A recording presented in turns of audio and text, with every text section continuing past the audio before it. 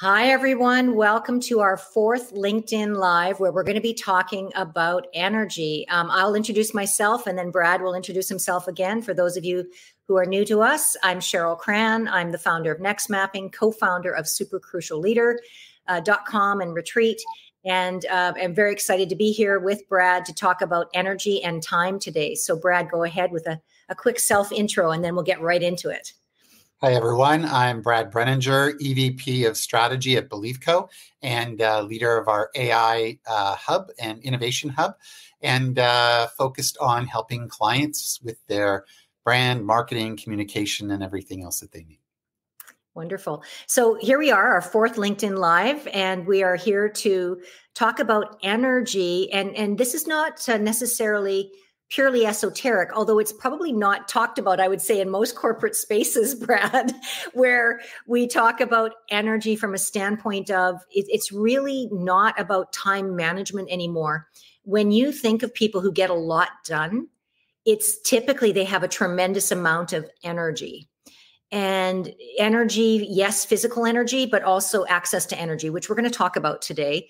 But I would just love, Brad, to have your take on that from your vantage point. When you see people producing a lot of work or not a lot of work, what do you attribute that to from an energy lens? Yeah, I think the important thing here, Cheryl, is that it's about being able to tap into the energy that's required when you need it. I think that we're all really good at having peaks of energy often we get valleys of energy. But if you look at great leaders, one of the things that they're able to do is they're able to soften those waves a little bit and really tap into the energy they need when they need it. And, one of the things that I've learned from mentors and others in this area is that it's really about understanding how you can be effective and be a leader and be focused even when you might not be feeling it. So, being able to tap into those reserves. Yeah. And so from a energy standpoint, some people have a natural reserve of stamina, for example. Right. And I have done, and I know you have as well, Brad, and this is maybe going a little bit off the corporate sort of normal cycle of talk around this, but we're both good for this because we know that this is where things are and this is where they're going.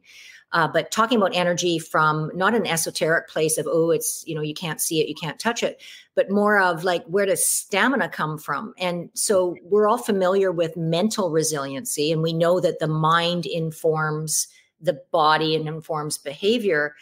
And mental resiliency is definitely part of time management and productivity for sure.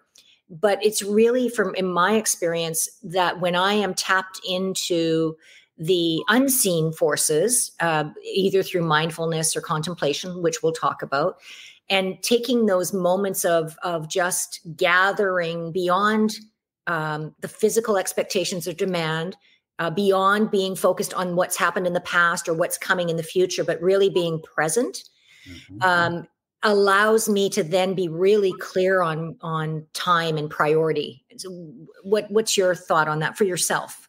Yeah, same thing, Cheryl. I mean, I think that, really using things like meditation and physical exercise and mental stimulation and all of those things to build up my resiliency across all of those areas. I think that it's really easy for us to become overwhelmed or for us to become, burnt out or any of those kinds of things. And I think it's about not only being able to tap into any reserves of energy, but understanding how to monitor your energy and understand how you can, be showing up in a more consistent way. And I think often teams will look to us for that as well, because if we're in, for example, a period of joyfulness, it's really easy to tap into the energy.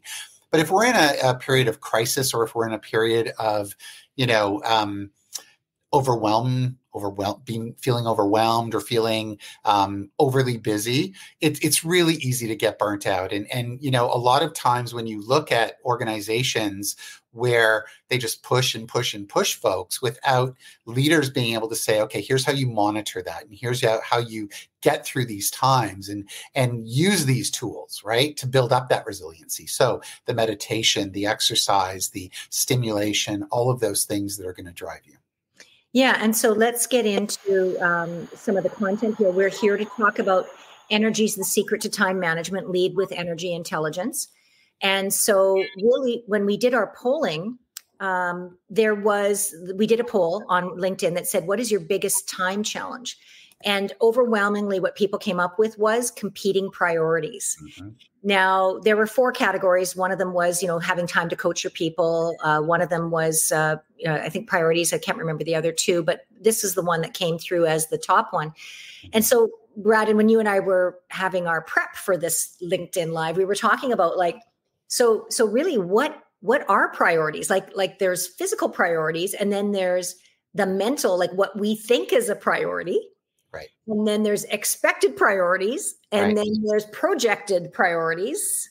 So let's talk about that for this, because I think it's really important for people to understand, like, priority. Like, sometimes somebody else's urgency they make it our urgency, but is it really a priority, and where does it fit in our priority? It's a great point, Cheryl. And I'll never forget my very first job. I worked in a warehouse. I was, I think I was about 15 or 16 years old. And I worked on an assembly line, and the foreperson had a sign behind her desk that said, "Lack of planning on your part does not constitute an emergency on my part." And I'll never forget that sign. I remember it to this day, and that was a few years ago. But the reality is that, often being able to identify priorities, being able to identify what's really important, or asking the right questions to get to a place where you can, really specifically say, okay, this is a priority, and helping your team do that as well is an important part of the time management part. And, because often when we are feeling overwhelmed or we're feeling burnt out, it's because we give equal measure to everything that's going on. And so, our brain shuts down first, and then our body shuts down, and then, we're just in a state of overwhelm. So it's really about understanding, number one, in order to reserve your energy, and in order to make sure that your energy is in the right place, being able to identify the priorities and really give them the weight that they actually deserve, not just what outside forces or other forces are saying that they should be. Yeah, for sure. And so when we look at competing priorities, for me, and I learned this years ago, but it's still relevant today, which is, okay, what are my list of priorities? However we track that, whatever system we use, technology, even AI can help us with our priorities. Yeah. But okay, so what priorities are critical? Like, the question I ask myself is, what is it that I have to get done today that's critical to me achieving my goals? Right. For now, somebody listening or watching could argue and say, well, it's all critical. Okay, let's dial that back. Right. We can say that when we feel a false sense of urgency put onto us by everybody else. Mm-hmm. It's really like, what are the true priorities? If I only get 5 things done today, what are the 5 that's going to move the needle forward as it relates to my people? In other words, a promise made to my people that I want to follow through on, that strategically moves me towards achieving my goals, that at the end of the day, I feel good because I accomplished it. Like, to me, those are the thought patterns around setting priorities. But I feel a lot of us, because we're in a real-time reality of technology and access, everything feels urgent. It's true. And it's kind of thrust upon us that things are urgent. We just got a comment in from one of our viewers, Cheryl. Carly George is saying, time boundaries. I struggle telling someone else that their priorities are not mine. Very Absolutely, good. Carly. I mean, I couldn't agree with you more. It's probably one of the toughest things to do.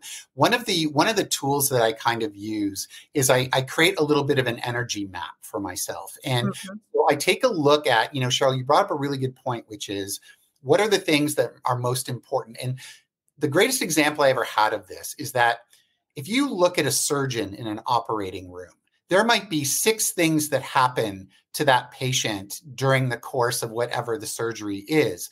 But a surgeon has to go in order of what is least and most likely to kill the patient. And you kind of just look at it from that perspective.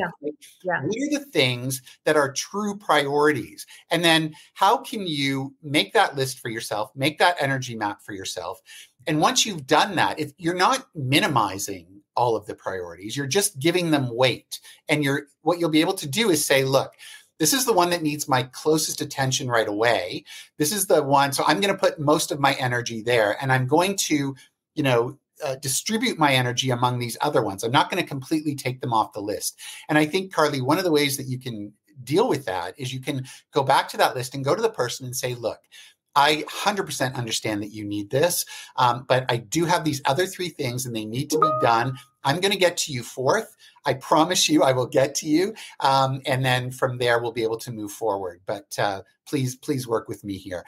I think that, often, we talk about energy matching, and a lot of times people will say, well, energy matching is that if someone shows up with a certain kind of energy, you match that energy. But I don't think that that's true, because if one person's in a bit of a chaotic energy and then you show up with a chaotic energy, that's terrible. So the way I look at energy matching is, how can I work with someone to match their energy at a level that is going to bring us closer to neutral? So if they're in a chaotic energy, I will try to bring them into more of a calm energy, and we'll land somewhere in that neutral space. Because if we can do that, then we can have a really strong conversation about how we get stuff done. Yeah. And it's interesting you use the word neutral, because I would say that we do want to energy match when somebody is showing up inspiring and tapped in, right? Yeah. I would only add to what you said to Carly, and I think it's a great comment, is time boundaries. What we have to remember is different personalities have different time expectations. Mm-hmm. So a driver, everything is urgent. Yeah. So if you've got somebody coming at you and it's always urgent, you do have to have firm boundaries with that driver personality and say, look, I've noticed a pattern. Everything for you is urgent. And I mean that in the nicest possible way. And how can we negotiate our priorities here so that you're getting what you're asking me, but I'm also not stressed out because I'm making every one of your priorities my priority. That's one approach. Detailers, a lot of times with priorities, it's like, if you say to a detailer, here's everything I've got that I'm working on. Mm-hmm. Which of these do you want me to give up based on your current request? That works brilliantly because you're giving it to them in writing. They rarely see it. A socializer personality, that's like me. I'm a dancer, socializer personality. I'm also bad with boundaries as far as, everybody can do this. Like, let's make it happen. But I've gotten very good at what's reasonable, what's effective, knowing what everybody else has going on and keeping that mindful, but also then communicating expectation, which is in our presentation here, is communicating expectations. Say, look, I know I'm giving this to you. Mm-hmm. Here's the timeline. As long as I have it by next Monday, we're golden. So again, time boundaries is really about what I would call crucial conversations, mm-hmm. Really having those open dialogues around what really is a priority. Where does it fit with everything else that we've got going on? Agreed. So that's a great comment. So it's interesting because in this literal world that we all live in, there's the difference between hours spent and energy expended, right? So, for me, hours spent doesn't necessarily mean I'm working hard. It's true. Right, Brad?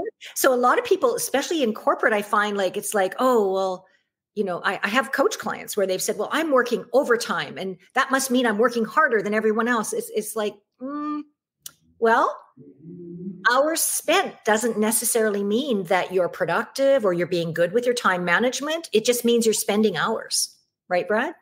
It's true, Cheryl. And I think from a leadership perspective, often, when our teams are looking to us, to inspire or to help or to support or any of those things, one of the things that comes out all the time is how you show up is how they kind of take it. So if you show up efficient and quick and to the point, and you're minimizing extra energy, that is a lesson. That's a great lesson. And so I'm always checking myself to say, look, am I showing good energy here? Am I showing how I am showing up? Am I showing that I'm being productive and I'm not just, going to be there for 8 hours and do about an hour's work within that 8 hours? Right. Because when people see that, then it creates this this lowered energy of your team.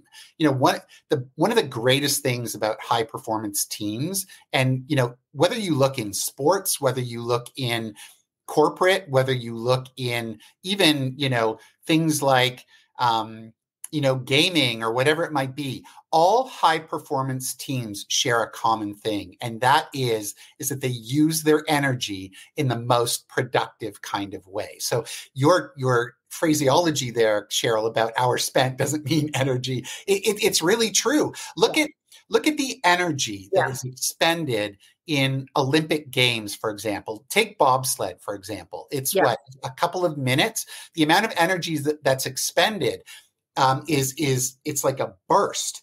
But the truth is that for months and months and even years before that, there's been a consistent energy. So even though you're seeing that burst of energy, the only reason that energy can burst is because a consistency has been applied for such a long time. And teams work exactly the same way. You can't just show up. You can't just show up. You have to be productive. You have to look at the expend of energy. You have to be consistent about it so that you can burst when you need to and quiet down when you need to, right? And these are all elements of energy that we have to be really aware of if we're managing teams. Yeah, and you and I both have done a lot of personal work, and I've done Eckhart Tolle, Byron Katie, Dr. Donald Epstein. I have always been fascinated with psychology of human beings, but really also about self-awareness and how I'm leveraging energy, right?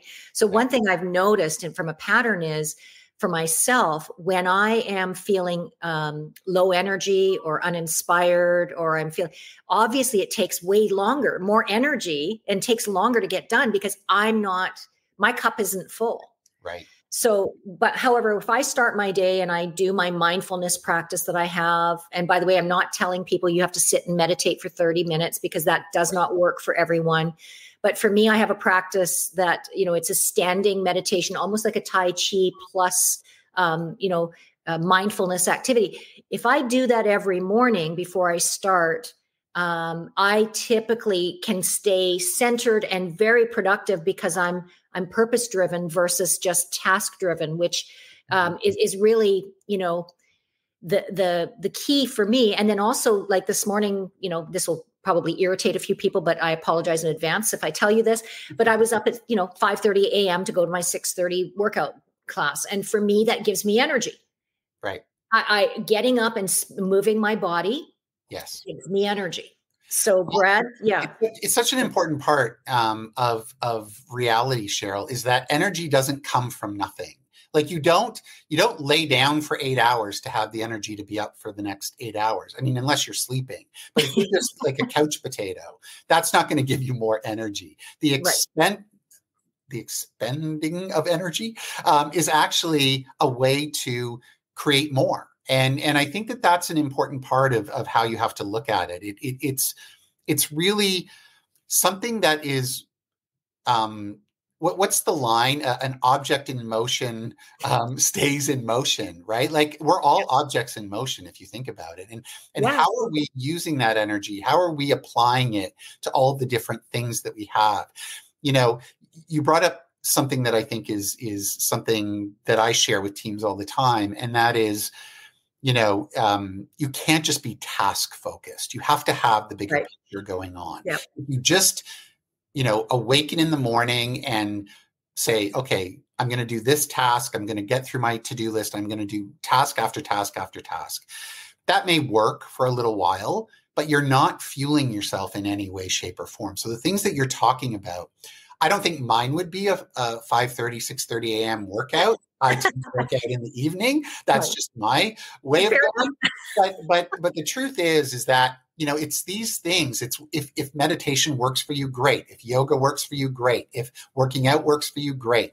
But you need to find the things for yourself that are going to help spawn you into this place of energy where you are building a pool, where you're building a reserve, where you're building an approach, right? You're also training. You're constantly training your body like an Olympic athlete. Like being a leader is like being an Olympic athlete. If you're not training yourself, your mind, your body, your spirit, which is all the things that we've talked about through these LinkedIns, then are you really the best leader that you can be? That's what you have to ask yourself.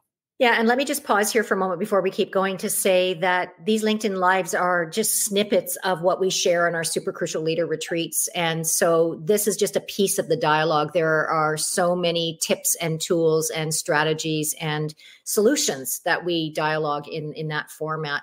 So just a question for all of you that are listening or will be watching the recording or watching it live. What's the difference between someone who gets a lot done and someone seeming stressed, probably without seeming stressed, and someone who doesn't? So in my experience, the difference is energy, that they are doing things to fill their cup. They have a perspective on life that is, more than task, which we'll get into.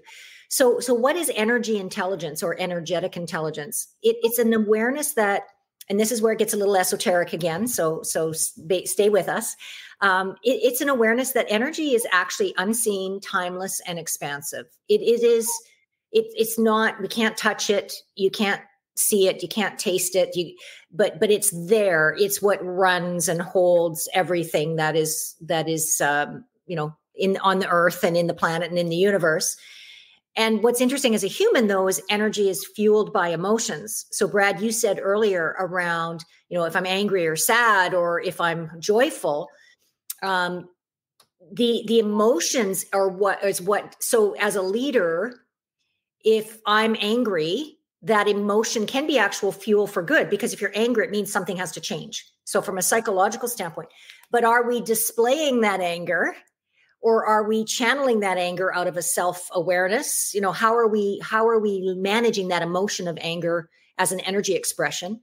But then higher than that is if we're doing all the things that whatever it is for you that you need to do to keep your energy high and balanced and effective, whatever you're doing, if you're aware of your emotional connection, that is another form of self-mastery as a leader.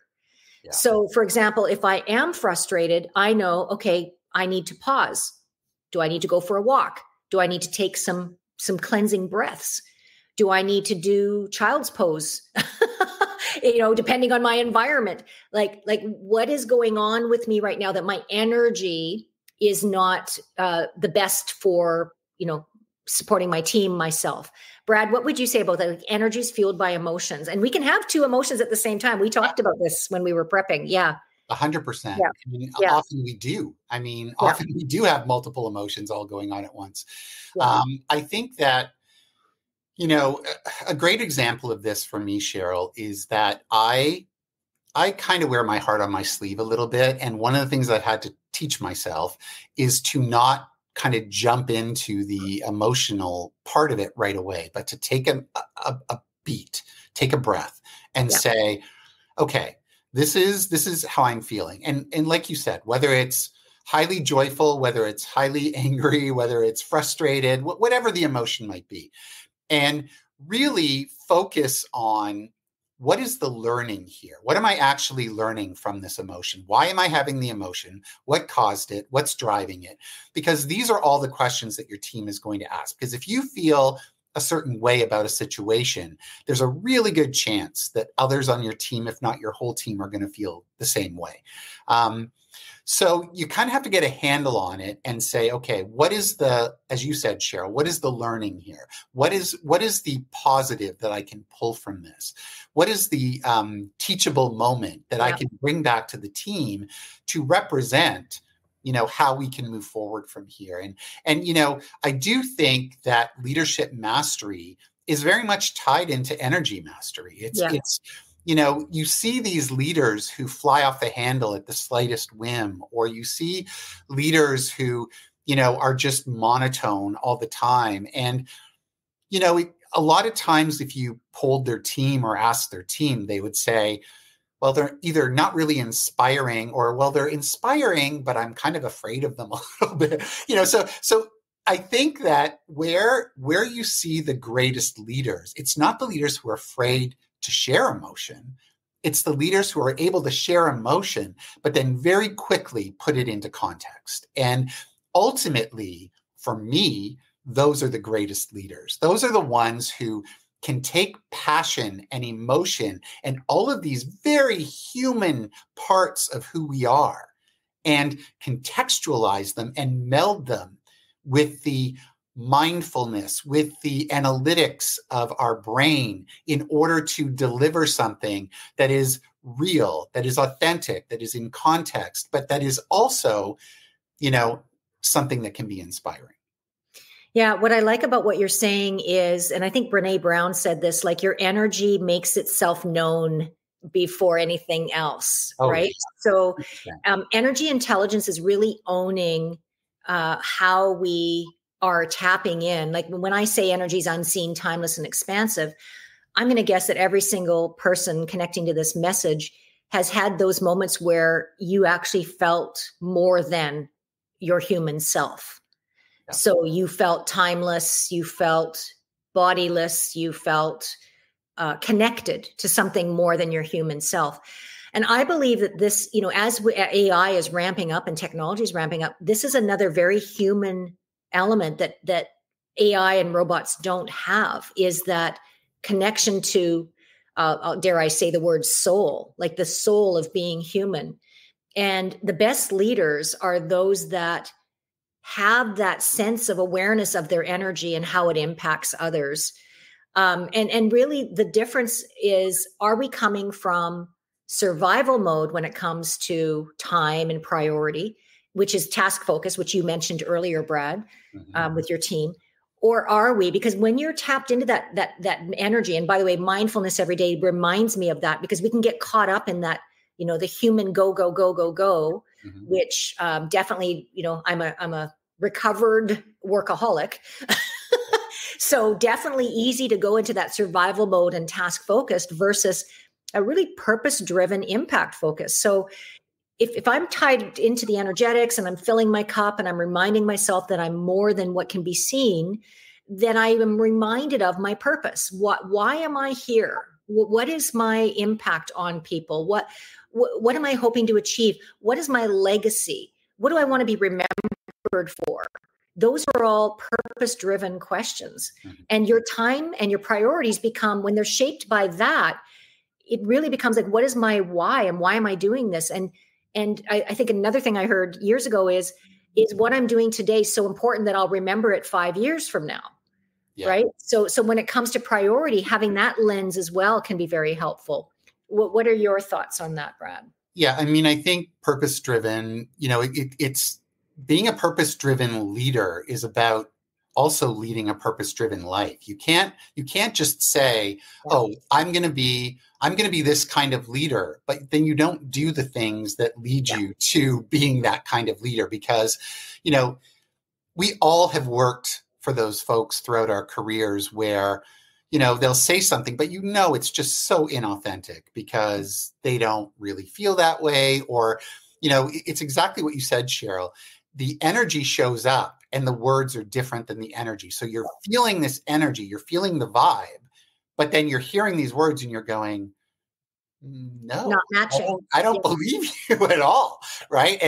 And you can't be an inspiring leader. You can't be a leader that gets a team rallying if you are not authentic, right? Authentic is one of the most important parts of being a leader in the age of AI. It really is, because there's so much information and facts out there that, you can be fact checked pretty darn quickly if you're not being authentic. So you really have to tap into that piece of it. So, going back to the purpose driven, obviously Simon Sinek, Start with Why is always a great read.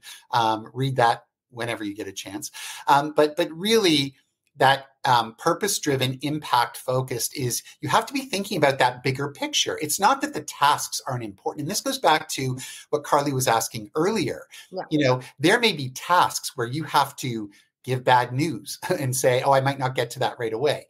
But if it feeds into your overall purpose-driven, impact-focused direction, then it's perfectly fine. You feel justified in doing that. You feel authentic in doing that. And the person on the other end of that energy will feel that from you. If you're just telling them, oh, you can't get to it because you can't be bothered or it's too much or whatever, they're going to feel that too. So to that point, melding these things together and, taking it from that task focus into that purpose-driven, impact-focused area is such an important part of how you show up. Yeah. And I think one of the ways to know where you are with this is like a self-regulating tool on this is you can feel it in your energy. It's like, frantic. I got all these things to do. And then and you're rushing from next call to next call or next task to next task. And that just having that observer self of you being able to go, wait a second, take a beat here. Cheryl, are you you're caught in that survival task trap. Again, none of this is about shaming or blaming or making ourselves feel bad. This is just all about awareness. Yeah. And so for me, I know that if I'm purpose driven and impact focused, my energy is high. I can get a lot done. Brad, I'm sure you're exactly the same, right? It's true, Cheryl. Yeah. And I think, one of the things that is true over the last several years is that it's almost like busyness has become a currency, right? Like it's like the first thing out of so many people's mouths is, oh my God, I'm so busy. Oh my God, I'm so busy. And it's almost like, when I hear someone say that, I think to myself, well, what are you busy doing? Like, not that I would judge or not that I don't think that they have a lot on their plate. It's more around, are your time management skills not great? Did you take on too much? Are you a pleaser? Did you say yes to everybody? Like, so I don't necessarily see I'm so busy as a badge of honor. Currency, a badge of honor. Yeah. What I do see as a badge of honor is, what? I have a lot on my plate, but I really would love to get to what you need. So tell me about it. Right? Like when people say that kind of thing to me, all of a sudden I know now that their energy focus is they might be very busy and they might have a lot on their plate. And they might be stressed out and that's fine. Right. But it's not like they're using the energy as an excuse. They're using the energy to drive them to the next thing. Well, to that point, when people say I'm busy and I do a lot of coaching, you do a lot of coaching, it's like, so my question when I'm coaching is, so let's talk about what you're busy doing. And oftentimes what they're busy doing are not related to impact focus or purpose focus. It's all about, and so it's helping them reframe that to, because I very much am conscious of not saying that, Brad, when people ask me. Yeah. Because you're right. The perception nowadays is busy doesn't necessarily mean effective. Right. You could just be busy doing a lot of stuff, but your results aren't necessarily speaking for that busyness, right? Maybe we change it, Cheryl. After the retreat, people are going to be like, oh, sorry, I'm just being so effective right now. There we go. That's a better phrase. It's a better phrase. I'm effective getting things done now. I'm just being so effective right now. And I can't say yes to what you're asking me because I'm busy being effective on these other things. I love that. Yeah. I don't know if it'll catch, but anyway, I don't know. Maybe it'll go viral, Brad. Who knows? Yeah. So more perspectives on energy. This is huge. We talked about this, Brad. Expectations of self and others. So we can have an expectation of like, I want to get it all done because I really don't want to let people down, or I'm going to say yes because I don't want to be the bad person. Mm-hmm. Those are all sort of self expectations. Yep. But the expectations of others comes back to that whole personality piece. And many people today have done DISC or what's your color or, all those personality programs, but really understanding how you are with expectations, because your personality is going to determine your self expectation, but also the expectations you have of others. Projection is another one. So we might project, like the self projection is, oh, well, if I say no to this person's going to think badly of me. So that's a self projection. But a projection on others might be, oh, I know this person well enough that if I don't do this, and this is going to happen. Yeah. So projection is another, like we're projecting expectation when in fact, I know when I have crucial conversations and say to someone, so what's your expectation on this? They're usually like, oh, I don't need that for 4 days. Perfect. But unless I ask the question on the expectation, I'm projecting an expectation. And that's the trap. That right there, what you just said, Cheryl, is such an important part of what people can take away from this LinkedIn Live. That one thing, we often, and this is why energy is so important, because if someone comes to you with a request and you're in chaotic energy, you immediately apply chaotic energy to that request, and you do exactly what you just said. And I've done it myself, and recently. So one of the things that I try and do is I try to catch myself, right? Even though I talk about this and I try to manage this way, I'm not immune to the effects of it. So I totally understand it. It's you bring it in, and all of these psychological barriers that you have, whether it's, pleasing or projecting or whatever, those are all factors. And then on top of that, the energy layers yet another complication on top of it. And all of a sudden now you feel overwhelmed or you feel inundated. And so it's really about, understanding what the expectation is and asking the right questions, not projecting, but having a conversation and listening and active listening to what they're actually asking you to do. And if it requires a negotiation, then move into that negotiation at that point and figure it out. And then you can make a promise. Then you can really say, look, I can't maybe do it within the timeline. I always had these conversations with the team. Well, I'm too busy saying yes to everything, or I say no to, or I need to start saying no to things. And I say, no, you're looking at it from the wrong perspective. It's not a question of saying yes or no. It's a question of how can I help and when, right? If you reframe it to how can I help and when, then all of a sudden now you can negotiate on an agreed upon solution. You can arrive at it, and then you're not basing it on expectation. You're not basing it on projection. You're understanding what the why is, which is the ask. You understand the priority parameters so that you can go back to your own energy map and slot it in where it needs to go. And then you can always give an energetic yes, because you're like, okay, well, yes, I can. If we're able to work within these parameters, then yes, I can give you my full energetic yes to be part of this with you. Yeah. And so I love this. I love these dialogues. So the priority parameters, I just had a situation with someone on my team where this person is a video person that I work with and have worked with for over 20 years. And he knows me well enough that everything's a top priority. Yeah. Like he knows me like, Cheryl, you want this yesterday, right? And so he'll joke and he'll say that to me. But you know what mutual accountability is? So if I were not self-aware of my impact and my energy, I could just go, yeah, he knows me. Look at him. He's accommodating me. But that's not the well-being of the relationship. No. So what I do is I know myself. I know I do that. So the priority parameter for this one is you've got until next week. And he was just like, oh, hallelujah. Thank you. Right.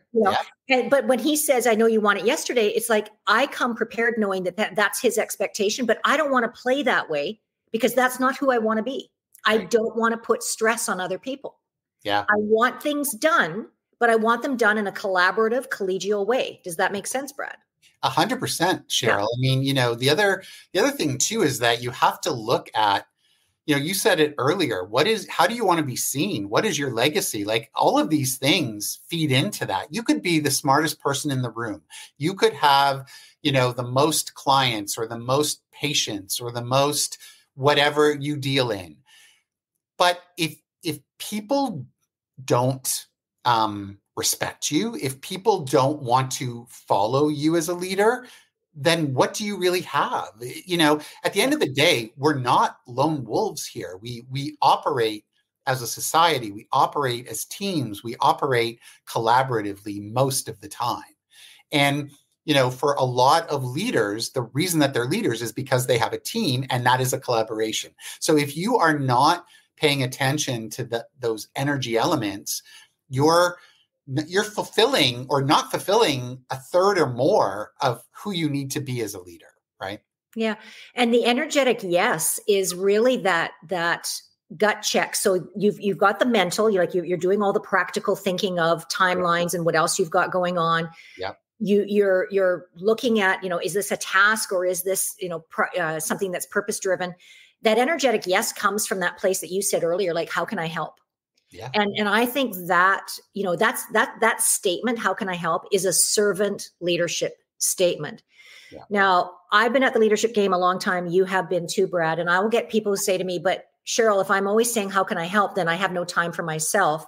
Let me say that it's how can I help myself through energy management Yep. to be able to give an energetic yes so that I'm helping others. And that's the key right there, Cheryl. It's not how can I help at the detriment of my own mental health. No. It's how can I help? I mean, if you break that phraseology down, it's the how, so that you understand what is being asked of you. Yeah. And help is not do it for you, not take over, but support you. And then, we said this earlier, but then it's a negotiation. How can I help? They tell you, and then you negotiate where you land together, right? That's right. And that ultimately is how you help manage that energy. That's right. Yeah. And just as we wrap up, we have some suggested actions for you. Again, contemplation. I love this. There's something called the gene keys that I'm studying right now. And Richard Rudd is just a brilliant, brilliant person around presence and, human design. And he makes a really good point that meditation is something that people feel stressed about, interestingly enough. They hear the word meditation and they think it's one more thing that they should be doing. Right. He says, let's put it on the premise of contemplation. So even if you took 5 minutes every few hours to just back away from all devices, you don't have to close your eyes. Gwyneth Paltrow's talking about open-eyed meditation right now. Is a thing that's going around where you just literally, and I do this in my office. I'm in my home office right now, like just literally staring off into nature because I happen to be in a very rural area, right? And just staring off and just giving myself freeing the brain from, normal things. And just doing that gives more energy to come back. Yeah. Those mindfulness moments, you can close your eyes for those, or, even watching, like I have your nature bathing reel is best, but virtual works too. I mean, how many of you have watched a funny cat video or, or, you've listened to an ocean, or you have, a YouTube video that you watch that just zens you out, like those moments of energy reminders. Brad, you said reading, Simon Sinek's book. Yes, I think everybody should read it, but not everybody's a reader. So listening to audiobooks or watching videos or anything that's inspiring. Music. I have a playlist, Cheryl. Yeah. I have a playlist that I call the Meditate playlist. I am not a meditator personally without music. And so, if you need a catalyst, music is an incredible catalyst for it. It is. It gets you into a zone that's outside of the mental mind for sure. Yeah. Attending a retreat with energy intelligence on the agenda. I think I know of one. Do you know of one, Brett? Yeah. I think I do. And then finding an energy intelligent coach. Many leaders have coaches, have worked with coaches, but we are at a time now where we need coaches who get the whole big picture.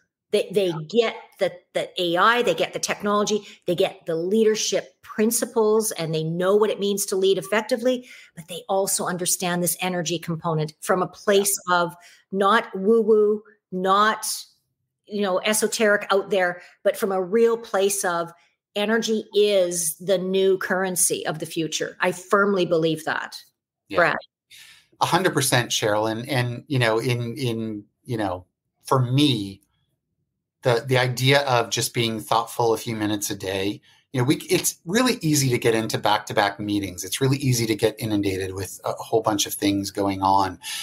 But, you need to be able to replenish yourself. And sometimes that doesn't take very long.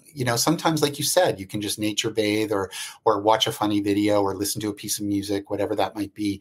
The thing that it does, though, it also takes you out of your head, because as humans, it's really easy for us to get in our heads sometimes and be in the situation or the problem or the crisis. Or, sometimes we're so highly in the joy too that we don't see the eventual pitfalls that are around the corner. So, it's not always negative emotion that makes us ineffective. Sometimes overly positive emotion can make us ineffective as well. So it's about taking yourself out of the moment that you're in, putting yourself in another moment, just so that you can build that clarity of thought and then get back into it with that clarity of thought. And, again, it goes back to this idea of training yourself to do that. Like, those tips that put together, pick the ones that work for you. Maybe you're not a meditator. That's fine. Pick the ones that work for you and just train yourself to enable your mind to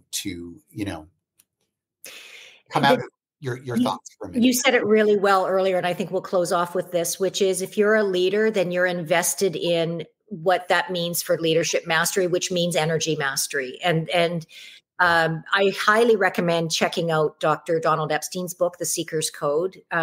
We've only talked surface about energy today. Yeah. There is a very wide application to what we're talking about today that could go even deeper, that we would talk about in the retreats, but there are a lot of experts out there that talk about it from a variety of angles. So I hope that everyone got value today out of this, Brad. A reminder for everyone to check out supercrucialleader.com. If you have any questions for us, please email us through the website. And you can actually give us your email at the website, and then we can keep you on top of all of our activities that we're doing here at Super Crucial Leader. So thank you, everyone. Thanks, everyone. Thanks, Cheryl. Thanks, Brad. Thank you. Take care.